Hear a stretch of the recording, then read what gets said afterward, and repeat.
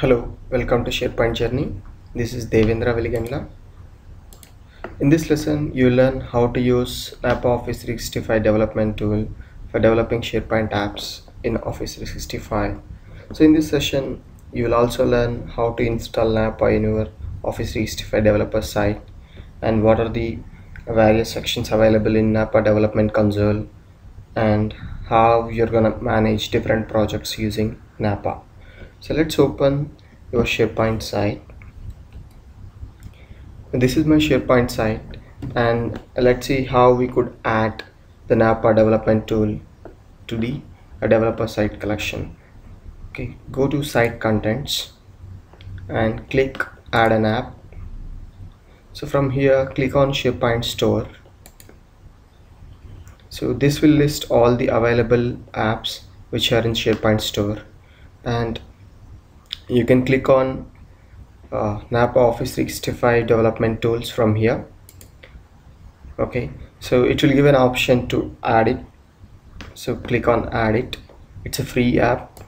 Okay, and once you click on add it, this will ask you to trust it because it requires full control of this site collection, and also it's accessing some basic information of the users. So click on trust it. So once you trust it, this app will be added to your site. So you could see here the Napa Office 365 development tools got added now. Okay, so let's click on that tool. It will be redirected to the console where you could create a project. Okay, so now you can see here I can add a new project from here. Okay, so just click on add new project, and it will ask you what kind of app do you want to build. By default, app for SharePoint is selected, and enter the project name as Hello SharePoint app. Okay, and click on create to create the project.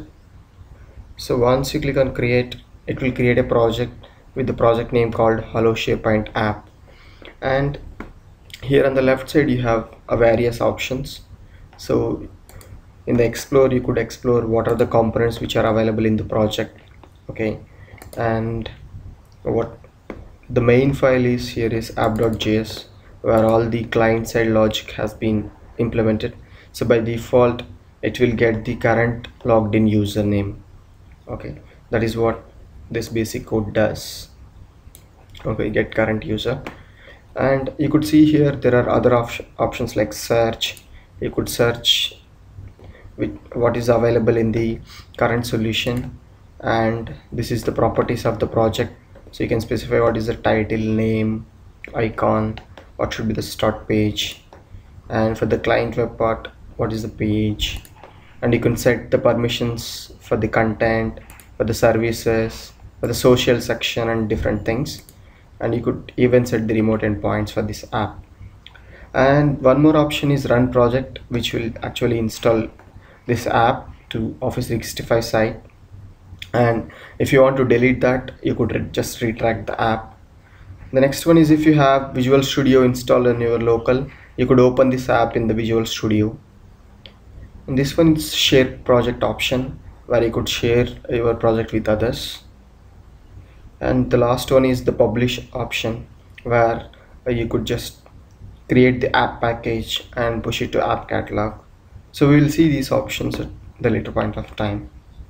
Okay, now I'll just use the default one which will display the current user logged in name, and I'm going to just run this project to deploy it. So once you click on run this project, it's first uploading your project, which is being packaged and installed to the SharePoint server. Now it's installing. Okay, let's monitor the taskbar. Now it's already installed. Now it's opening the app by default. So you could see here the app has been installed successfully, and you could see that Hello Devendra Veligandla message has been displayed. Okay, so this is the basic app which you could develop using a Napa tool. Okay.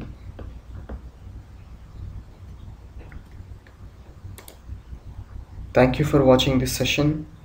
For more videos, please check sharepointjourney.com.